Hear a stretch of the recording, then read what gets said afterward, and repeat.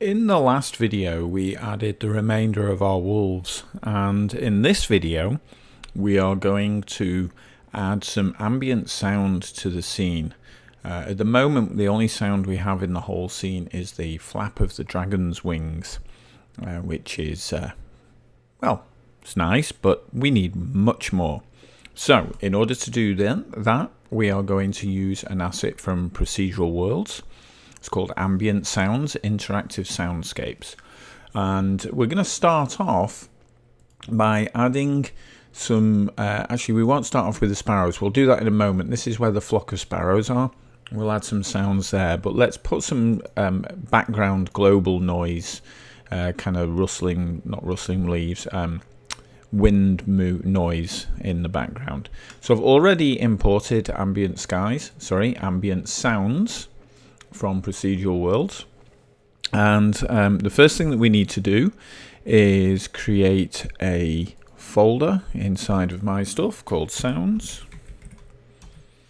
and inside of there we will create Procedural Worlds Ambient Sounds sequence, and we'll call this Global Background.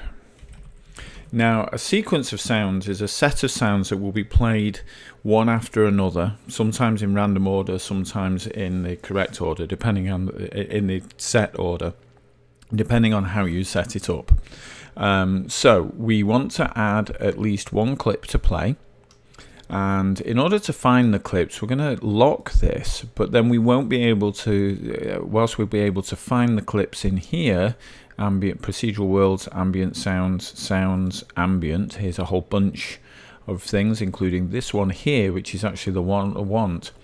I can't play it here because I've locked the Inspector tab. So a little trick is to right click, go to Add tab, click Inspector, and you get another one here.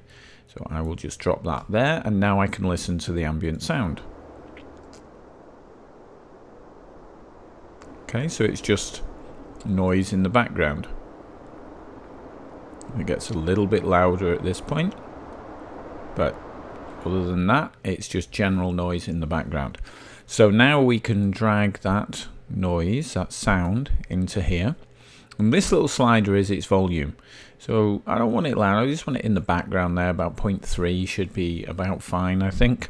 Once we have that sequence set up, we now need to enable the sounds in the scene. So we go to Procedural Worlds, Ambient Skies, Ambient Sound Manager, and just click Create Ambience Manager.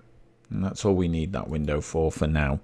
And what that's done is it's found your player in the hierarchy. If there's no player, if there's no object marked player, then it goes to the fly cam or the main camera, and here is our ambience manager, and just here we can see the global sequence. So add space for that, go to our sounds sequence, drop it in,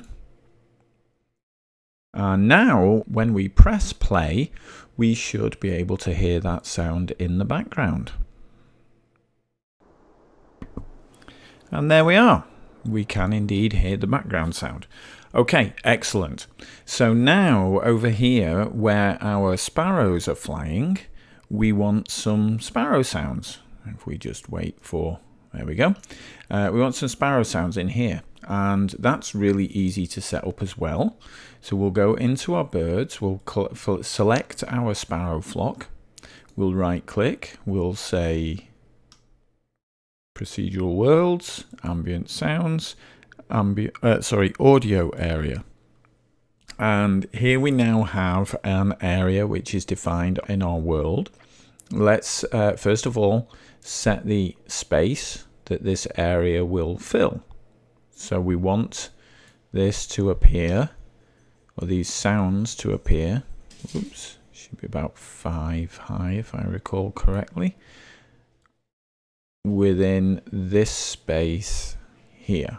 Okay, let's have a look. Is that the right size and height? Doesn't look it's high enough. Looks the right width, so maybe it's 10. There we go, it's 14 in fact. Okay, and just increase the X a little. There we go. And around that side, that looks okay.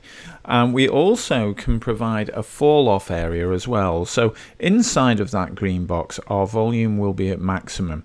And if we increase the area around it using the fall offs, it will, as your player enters that fall off area, the volume will gradually increase until it hits inside of this area, which will be full volume.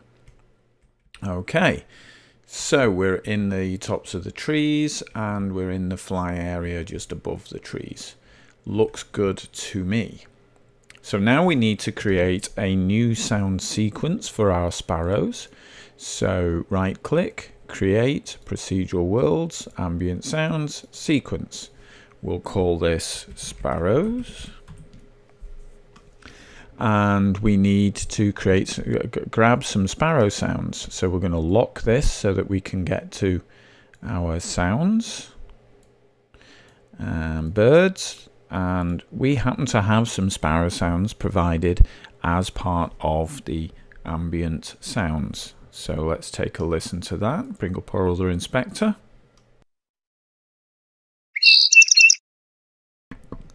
So that sounds pretty good. We'll use that one. And I'm not going to go through each of them individually, but they're all pretty good. So we're going to use them all. And we'll drag those into our list. We don't want them to be too loud. Maybe a little louder than the background sound. Oops. Let's go through each of these like so. And we don't want them to play in order. That would be a bit too predictable. So we'll say randomize the order. The delay chance is the chance of there being a delay between each of the loops being played. And these loops are very, very short. So we do want a delay. We don't want a fade time. We want to hear the full sound. And the maximum delay can be 0 because they can have things come one after the other. Sorry, minimum delay 0, and maximum is maybe a second. You can randomize the volume as well. We're not going to do that in this instance, but we are going to come back to this output area, and we're going to select, instead of straight, which would create the sound directly in the producer, the sound listener, the audio source on the camera. We could go to local position, but we're actually going to go and use player position here, and we're going to use the player's position to create a sound somewhere within a distance and a direction of the player. So anything from 1 meter to, let's say, 15 meters, and anything with a vertical angle, any vertical angle behind, above, below, and horizontal in front, behind. We don't want to follow the position though, because we want them to fill that space, the audio area that we've got, rather than follow the character through. So birds aren't going to follow us, they're just going to be flying around us. And that is it for the sequence.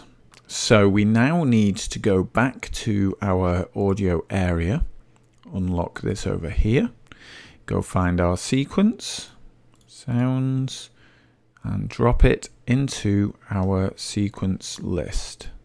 Oh, I have to do that. Okay. And hit play.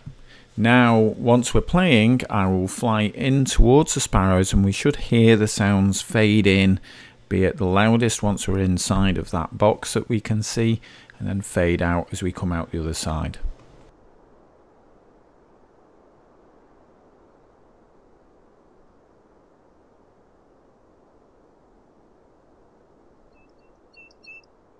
So we're starting to hear them here.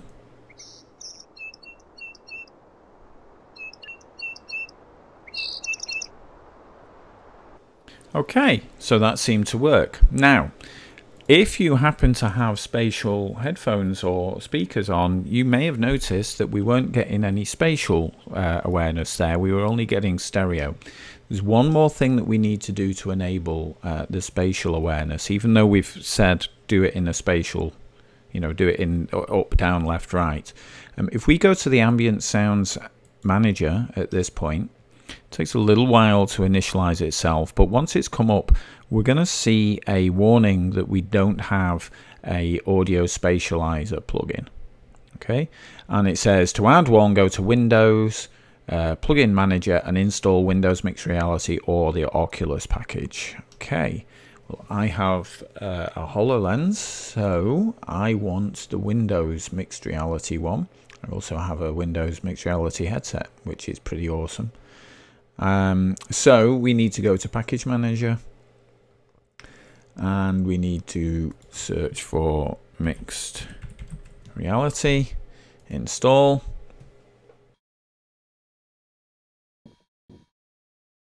There we go, we're now installed.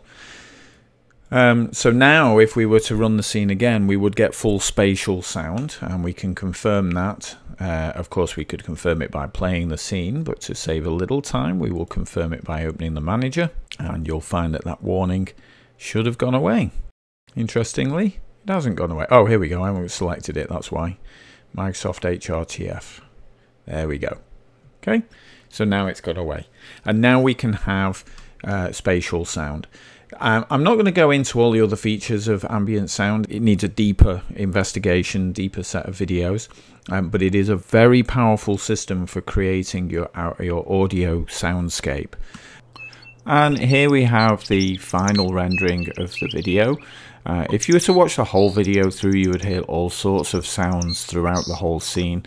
For example, here you'll hear the warlock and some animals and so on. So we won't go through the whole thing. There is a full version of this video available on the YouTube channel if you want to check it out. But that's how you do ambient sounds. And next up, we'll be looking at how we can add even more richness to the scene.